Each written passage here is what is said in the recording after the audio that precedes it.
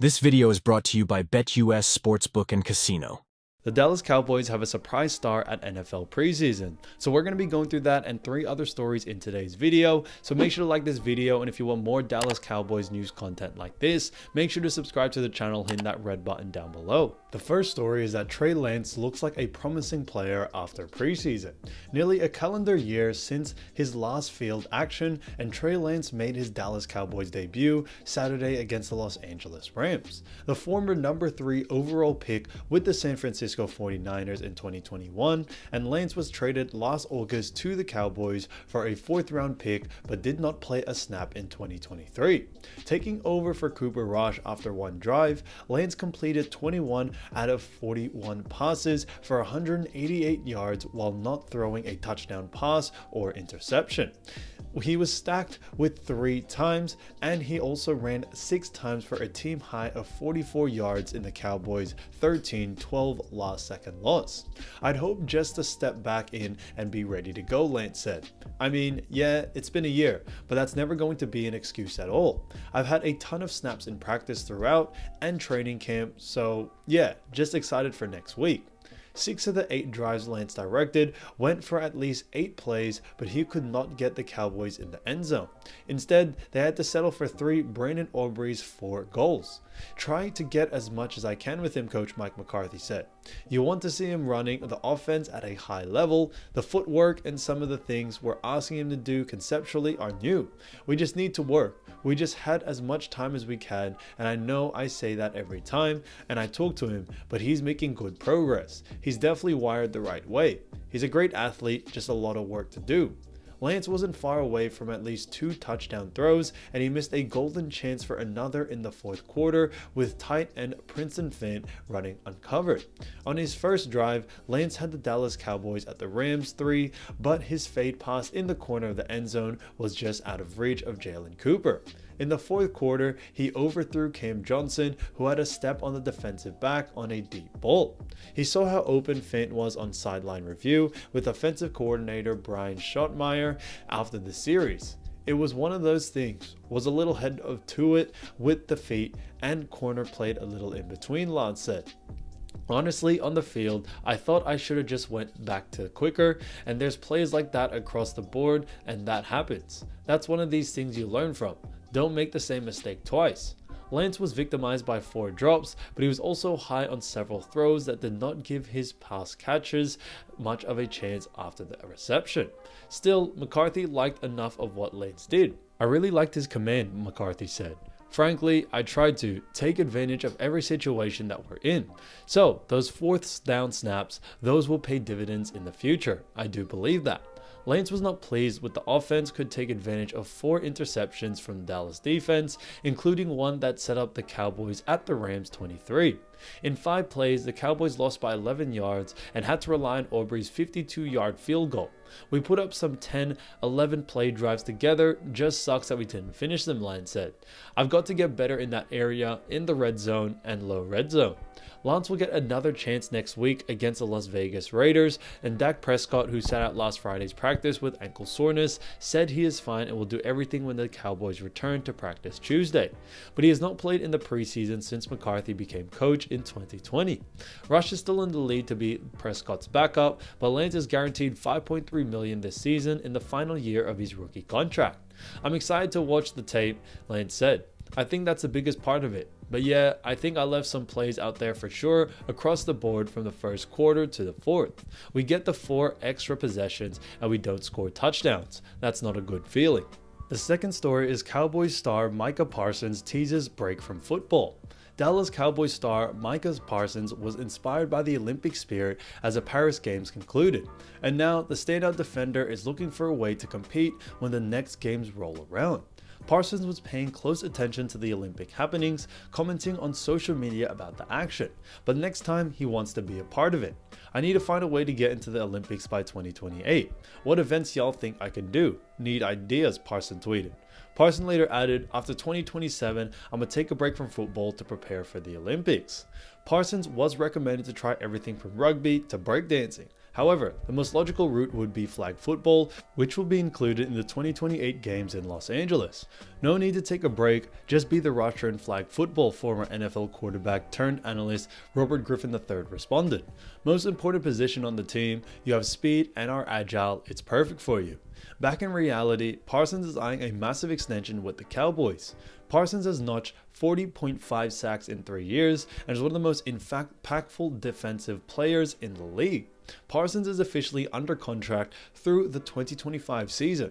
The Cowboys exercised a 5th-year option for Parsons in April. However, there's pressure on the Cowboys to get a long-term deal done sooner than later with Parsons. The problem is that Dallas has other key contracts to figure with quarterback Dak Prescott and receives CeeDee Lamb, who is currently holding out.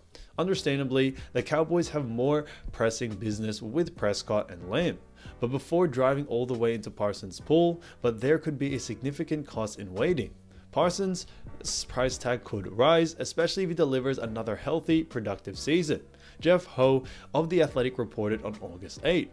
Parsons aims to be the highest paid non-quarterback in the league, setting his sights on surpassing the $35 million per year earned by Minnesota Vikings receiver Justin Jefferson.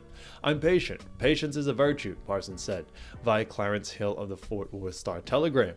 I'm waiting my turn. Let CeeDee go get whatever, and let Dak Prescott go get whatever as well. This market is going to just jump up, and the cap goes up again every year. They're talking about these contracts might for a caliber player might be up to $40 million by then. Parsons has established a high standard over his first 3 seasons, accumulating impressive stats and accolades. This offseason, he faced the challenge of learning a new defensive system after Dan Quinn's departure.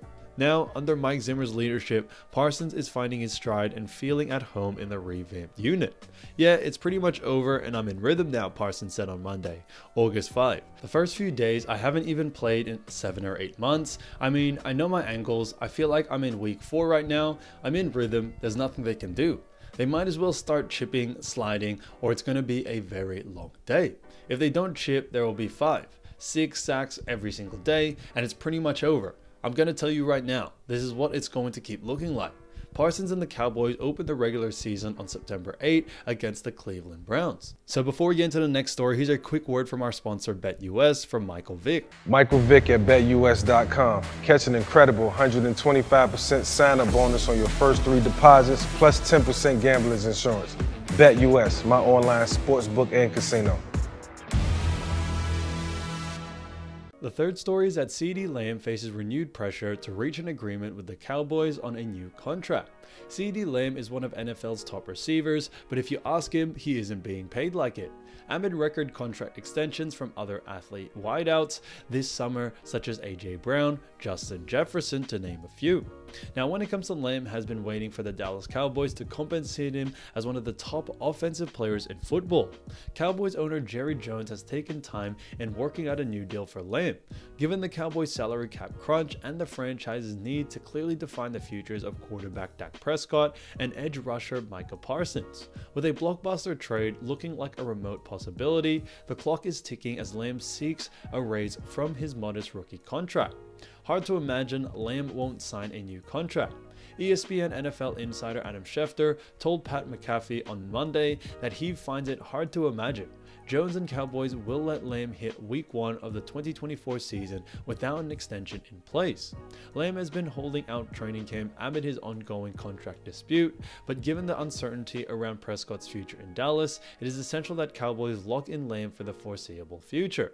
Lamb set personal bests last season with 135 receptions, 1,749 receiving yards, and 12 touchdowns to help the Cowboys win the NFC East and the conference's number 2 seed. Despite a deeply disappointing wild card round exit to the Green Bay Packers, the Cowboys have made it clear that they believe they are in contention window, making the hesitation to extend Lamb and Prescott a bit befuddling for fans. Lamb is ideally hoping to join the quartet of receivers making an average annual north of $30 million. On top of this, but the time is winding down.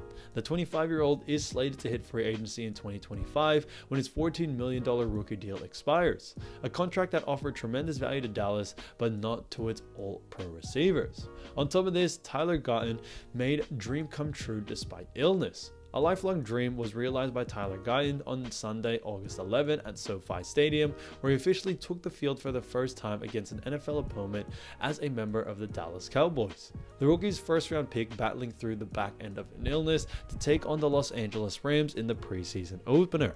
Guyton missed the previous several practices as he fought his way back to full health. And while he's doing this week, I'm feeling good, he said after Sunday's matchup. I'm working my way back. Guyton outright refused to let his own body get in the way of something he's been manifesting in his mind since he was a young boy at ATX. This is mounted up and rode against the Rams, an amazing dream come true, he said for the first of many games he'll play in a Cowboys uniform. I've always wanted to wear the star and finally got to do it. I just thought about all the times I watched the Cowboys play. It's been really years and years of me watching, and finally getting to play is super cool. So everyone, don't forget to sign up to BetUS. Their link will be in the description, and thank you as well to BetUS for sponsoring today's video, and I'll see you guys soon. Peace.